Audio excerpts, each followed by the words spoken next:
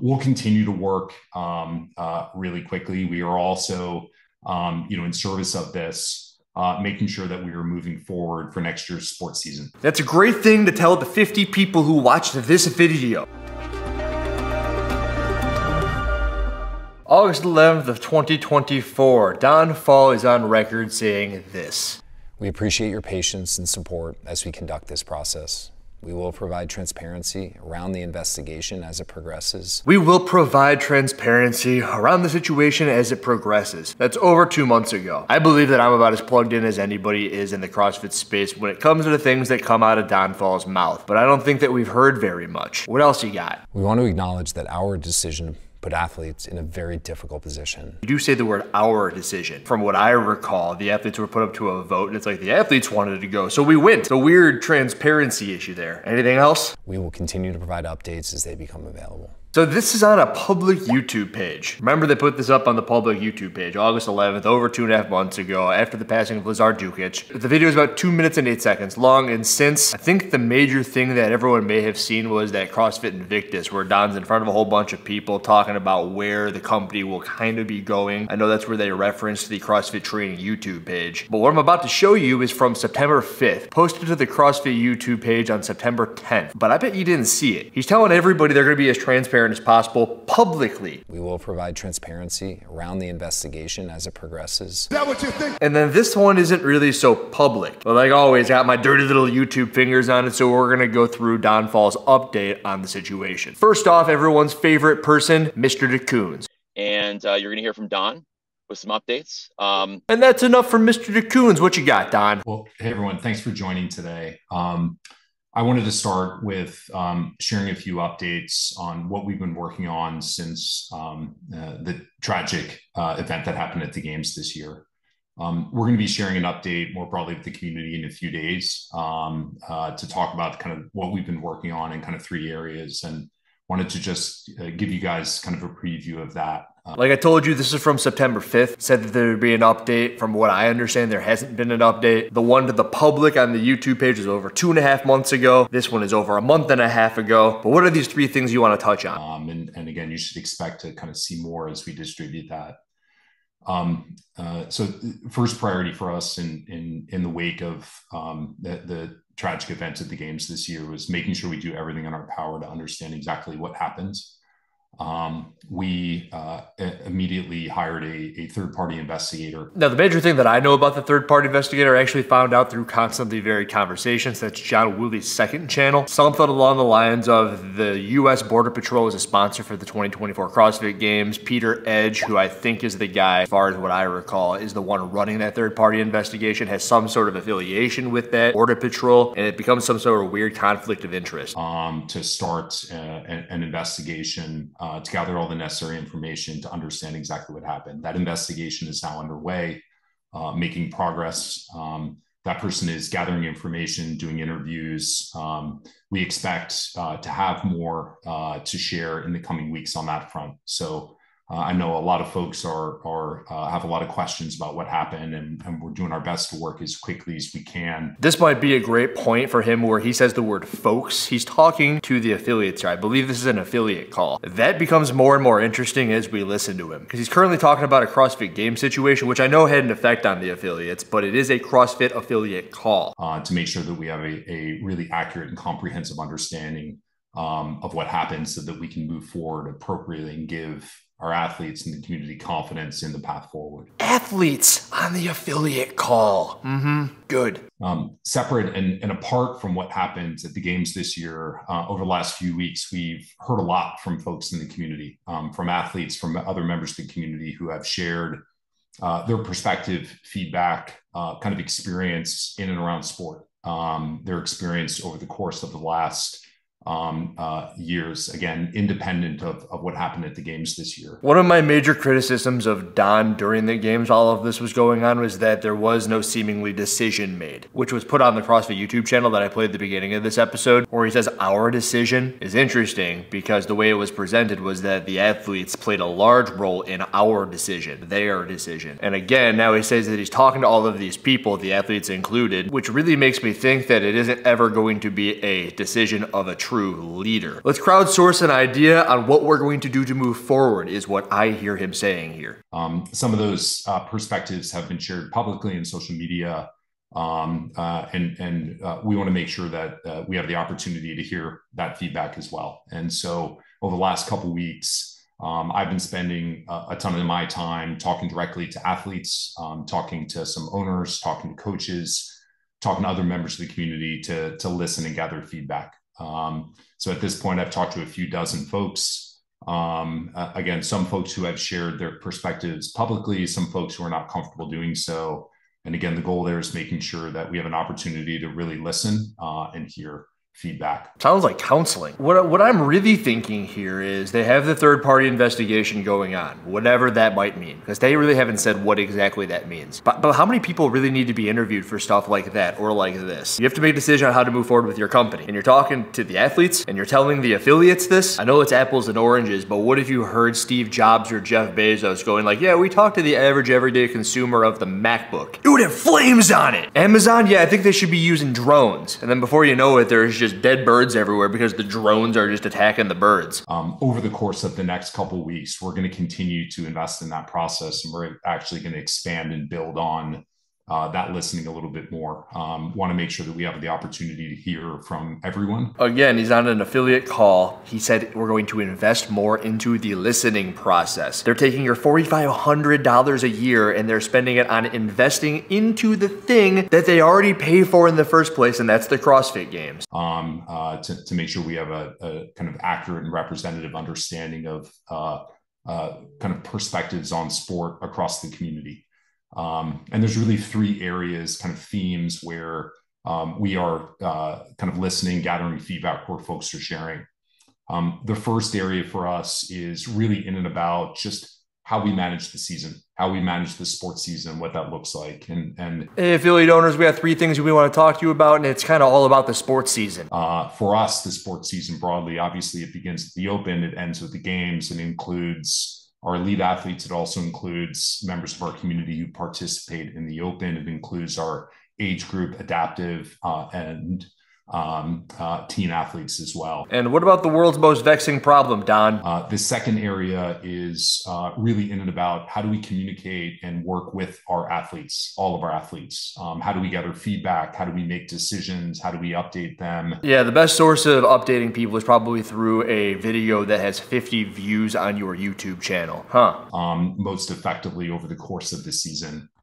And then in the third area is really about just listening and getting perspective on the potential evolution of sport. Sport. Those are the three things you want to talk about, huh? I make a video about how there's maltodextrin and LMNT. You make a video about sport. I remind everybody that CrossFit isn't theoretically low carb by updating everybody on the CrossFit level 1. You go and interview dozens of people whose opinions you probably shouldn't be listening to anyway. What does that look like? How do folks feel about that?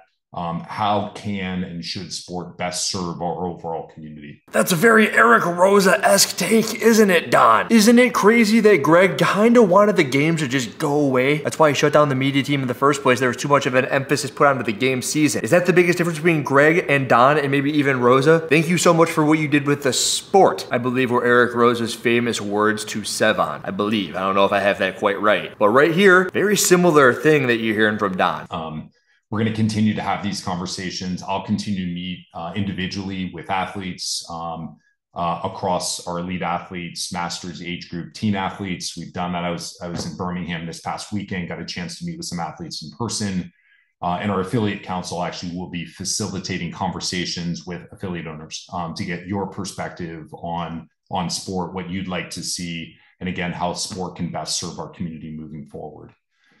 What I'll say through all of this, and as we think about the answers to all of these questions, recognizing that sport for us serves our community. That's like the third time you've said this, but you're not really saying how. You're just saying how the affiliates are going to be funding that serving process. And our community is what's happening inside your affiliates. And so we want to make sure that as we think about sport and how it evolves and where we invest. I'm glad that he pretty promptly followed up the part where I said how you are funding the sport, the thing that serves the community, with the word invest. And how we best support it moving forward. That it is best serving the work that you're doing, changing lives in your gyms. And so that affiliate point of view and perspective is really important.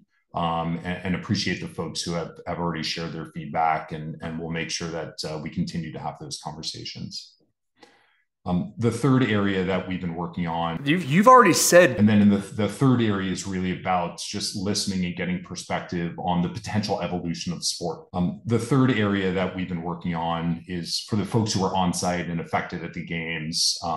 We wanted to make sure they had access to the support they needed. This is the fourth area, isn't it? Is for the folks who were on site and affected at the games. We wanted to make sure they had access to the support they needed. So immediately immediately during the games itself and the aftermath, we followed up with some mental health resources. We have lined up now some ongoing resources for folks who are there and on site to make sure and don't have access to mental health resources. We've lined those up and we're distributing those directly to folks. I know I have the counter at the top left of the screen, but I really should have put a folks. How many times have you said the word folks? And I'm also hearing resources. Resources inherently isn't a word that is cheap. It's like you're playing Oregon Trail way back in grade school and you need all of these resources so that you survive the cold winter. And he's saying that they provided resources. And who do you think is paying for those resources? Someone out there is gonna be like, they were free services. Nothing in life is free. Shortly to make sure that they're kind of supported and taken care of. We'll continue to work really quickly. We are also in service of this, making sure that we are moving forward for next year's sports season. That's a great thing to tell the 50 people who watched this video. But again, like I showed in the beginning of this, there were 70,000 people that watched that video that you put up on August 11th. There are 70,000 people who probably want to know that you're moving forward with the sports season like you said right there. I darn well bet that 49 out of the freaking 50 of them that watch this don't care. But hey guys, here's the official word that there will be a sports season from Don Faul right here, right now. You're welcome. You guys should. We're hard at work on that front, and expect to hear more from us in the coming weeks on that front as well. All right, it's been about 5 weeks. Coming weeks. What does that mean? I think 2 or 3, but I guess in theory it could mean 10 to 1,000 weeks. So thank you guys. Appreciate it. I know for a lot of folks, the past few weeks have been a really hard time for the community. Really appreciate all the support, all the work that you do. And so really grateful for everything that you guys are doing every day. All right, Jay, I'll hand it back over. Thank you, Don. Yeah, appreciate it. Thank you for that. So a couple updates I just want to take through for you guys. Yeah, just want to hear from Don, Jay, but thank you for being here. Oh, well. And I really enjoyed the scenery. It looks like you're hanging out in your Suburban. That faux background thing that you got going on. No, it's not fooling anybody, but that's a fantastic automobile. Before we wrap, if there aren't additional questions, first, I just wanted to say thanks again for everything you guys do. I will be, for folks who can make it to the San Diego Summit and the New York Summit, I'll be there, so look forward to saying hello in person. Also wanted to, something I should have mentioned more explicitly a little bit earlier. So the work we are doing right now around the investigation, around these conversations, are really about gathering the information necessary to inform the decisions we'll make going into next season. So you should expect in the coming weeks, as we work through that, we'll come back to the community and communicate what does next season look like? What have we heard from the community? What are the changes that we're making moving forward? So coming weeks, again, it's been over a month since this video was put up. It's almost been 2 months since this video has been put up. What are the decisions to be made moving forward? Maybe we will see that in the coming weeks. We're working through that as quickly as we can. We want to make sure we get the facts, get the necessary information to inform those decisions. And then you guys will hear more from us on that point. So I know I'm no Peter Edge. I know that I'm no expert. But what I really think would need to be nailed down, figured out, would be, hey, we're in Texas. What are the rules and regulations about having a water event in Texas? Were those rules and regulations hit? Did somebody ignore those rules and regulations? If they were ignored, why were they ignored? Is it because perhaps, like Don himself said, they were cutting money on the CrossFit Games? They were hamstrung. Is it just private equity's fault for not giving money to the CrossFit Games to have the event? I don't really know why you gotta talk to some podunk person on the sideline who was just sitting there in the water and they're gonna tell you the same thing. I didn't see anything, but I don't feel good about it. You got 100 people telling Peter Edge they don't feel really good about it. It's like, well, no crap, nobody feels good about it. How does that affect the investigation? How do your feelings play into it? Appreciate it. I know folks are kind of eager to hear what next season looks like, and the team's working really hard to that end. So thanks again for the feedback. Thanks for your patience as you work through it, and thanks for the work you're doing to to support your local communities. So far, we have about 7 minutes of Don here. We have 120 a whole bunch of folks, and the rest of it is spent thanking everybody while saying, hey, we have no updates for you, with a major update being that there will be a sports season, which many people probably don't even know yet. So Megan, I see Megan has a question about, will information be provided to affiliate owners first in regards to that investigation? We'll figure out. I think that we haven't figured out exactly what the timing is around the communication. What we try within a few weeks, and we're going to get it to you as soon as we can. Signed, Don Faul. Try to do is have generally for stuff like this, a direct communication to you guys first. It probably won't be a huge gap, because once we communicate with the affiliate community, it effectively gets communicated to the rest of the community. So why are you even saying yes in the first place? Just announce it to everybody, like you did with the freaking YouTube video. 70,000 people hear it just as once. You can say no to this chick asking. I don't even remember her name. It's cool that they have direct access to Don to ask these questions, but it seems like he just has to say yes. Oh yeah, we'll give it to you first, but there's really nothing we can do about it from there. We'd love to have you. We want you to have it first. But come on, let's be real. So just say no. We're gonna tell everybody all at once. I think you should expect you will hear from us directly, an update on what that looks like. We'll make sure that information is in your hands, and that'll probably be fast followed then with broader communication to the rest of the community on what next season looks like. There's a follow-up question as well around, who is supporting HQ on kind of public relations related to investigation. We do have support on that front. So we are working with an expert to kind of advise us on how to most effectively kind of handle communication in situations like this. Is she telling you to just wait as long as possible to not say anything and hide everything behind a freaking 50-view YouTube video? Because that's money well spent, Don. And I say money because you use the word expert, and like I said, nothing's cheap. And if you want to throw the word expert onto somebody, you better well assume that they're spending at least $200,000 a year to pay that salary. We brought them in. All right, well, that's probably even more expensive. $40,000 consultation. What is that? 10 affiliate fees. Whoop-de-doo for the expert opinion on when we're going to release this information, when it's just releasing information or not releasing information. It takes a leader to do the job of an expert, but you're paying an expert to do the job of a leader. And in any sense of it, it's being done poorly. I will acknowledge that as it relates specifically to the investigation, until the investigation's done and we've actually gathered the full story, we can't be out talking about specifics and details. It'd be inappropriate. So we have a period of time when our focus right now is moving as quickly as we can to get the investigation done, to get it done properly, make sure that we have as accurate an understanding as we can, and that'll put us in a position to understand the best path moving forward on that.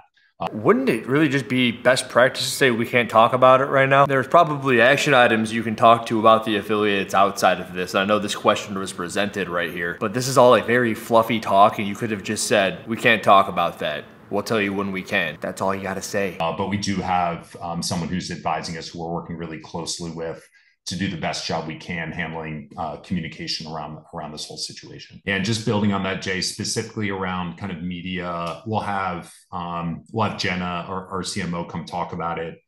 Through the back half of the year, the two areas of focus on media. So you will see more media, and it's going to be specifically around affiliates and around education. Those are going to be the two areas of focus. And we are also doing some additional work on YouTube, where we'll have a additional channel dedicated specifically to education and creating more content there. So we'll plan for a future update to have the team come and talk about that and give you guys a sense for what that's going to look like. And hopefully in advance of that call, you should start to see some more of that media and content. Thank you. So we've seen it. CrossFit Training YouTube channel is just shy of 10,000 subscribers at this point in time. They've done some live videos. Something I remember when Souza was talking about the Invictus meeting that Don had done with all those affiliate owners out there is that there was a word used. It's like a plan. When you do something for the foreseeable future, but YouTube isn't really a foreseeable future thing. It's a forever deal. And the reason I'm saying all of this is because if they're planning on doing something for 4 or 6 months, and they're doing pretty good right now, but they need to be doing this for years. Live videos for years. New content about movements for years. And eventually that'll start to pick up traction. It's like a snowball rolling down a hill. The unfortunate thing that the CrossFit training channel is doing right now is it's showing how potent CrossFit is in the fitness space, in the internet space in general. When a company this size, or the size that everybody thought that CrossFit was, opens up a YouTube page, shares it on all of their social platforms, on Instagram, they've got millions of followers. You'd hope that it could pick up more than 10,000 subscribers. I looked at this guy, his name is Greeny.